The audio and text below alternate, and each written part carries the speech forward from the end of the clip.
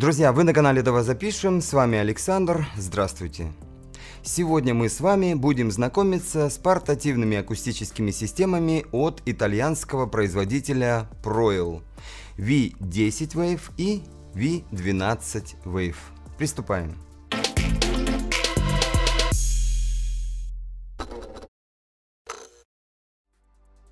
На данном этапе Proel предлагает нам 4 модели многофункциональных колонок, 2 из которых относятся к серии Free и 2 к серии Wave.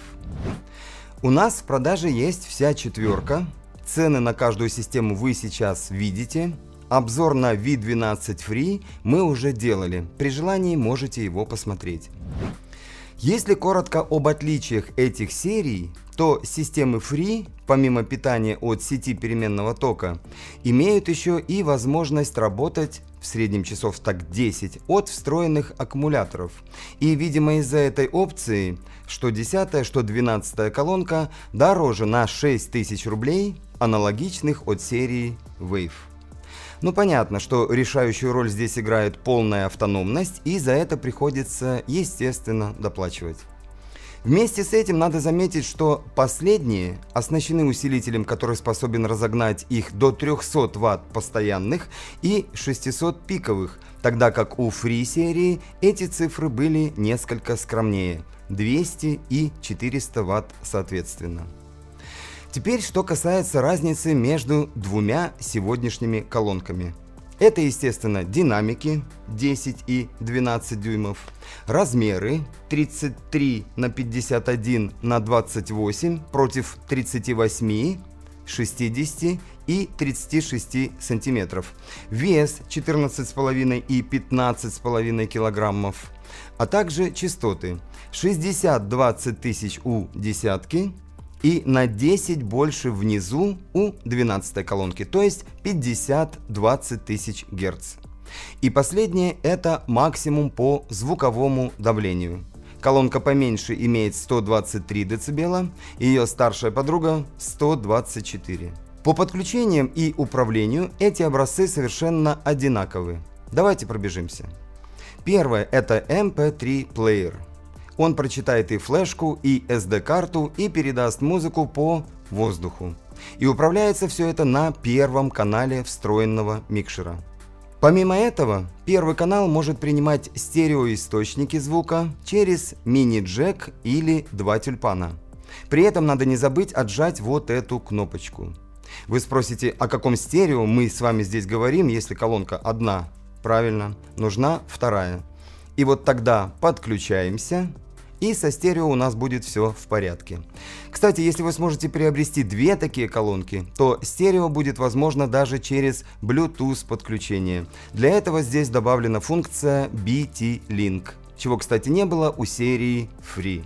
Второй и третий канал у нас микрофонно-линейный, то есть любые динамические микрофоны, будьте внимательны, фантома здесь нет, а также какие-то инструменты типа электроакустики можно смело подключать и работать. В ролике на 12 Free я это показывал. И, кстати, там это было делать комфортнее, потому что системы Free имеют в своей начинке еще и вполне себе рабочий реверочек, которого, к сожалению, сюда почему-то не запихнули, а он бы и не помешал. Ну да ладно. Еще в эти каналы мы можем подключить родные пройловские радиосистемы, которые работают на частоте 2,4 ГГц. Ручной передатчик U24H я показывал опять-таки в ролике на 12 Free, а второй вот он перед нами. Это модель Proel U24B, которая обещает передавать звук на прямой видимости до 25 метров.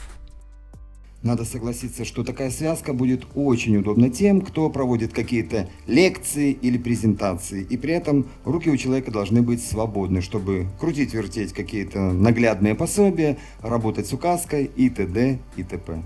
Ну и, наконец, мастер-секция системы. Здесь все предельно просто. Регулировка высоких и низких частот суммарно на все каналы и общая громкость. Последнее, что надо сказать об этих колонках, это то, что сделаны они из полипропилена, корпус надежный и будет готов выдержать самые суровые условия эксплуатации.